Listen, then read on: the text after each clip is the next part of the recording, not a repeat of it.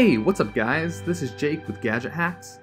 The new Pixel 4 comes with a fast, new Face Unlock feature, which is a great way to keep the data on your phone secure.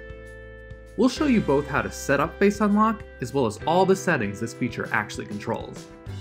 If you haven't set up Face Unlock before, just open Settings, then tap Security.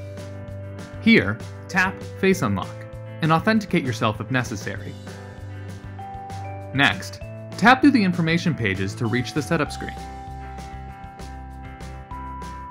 Here, you'll need to keep your phone steady while rotating your face around the sphere. Make sure to do so slowly, as the Pixel requires you to scan every mark in the circle. The Pixel will automatically stop this process once you've made a complete scan. After tapping Done, you'll reach the Face Unlock settings page. Here, you can see all the Face Unlock options available to you. You can, of course, choose to use Face Unlock for unlocking your Pixel, and you can choose whether to use this feature to authenticate yourself when making purchases in the Google Play Store or with Google Pay out in the real world. At the bottom, you'll find Always Require Confirmation. If you enable this feature, you'll need to tap to confirm every time you use Face Unlock in apps.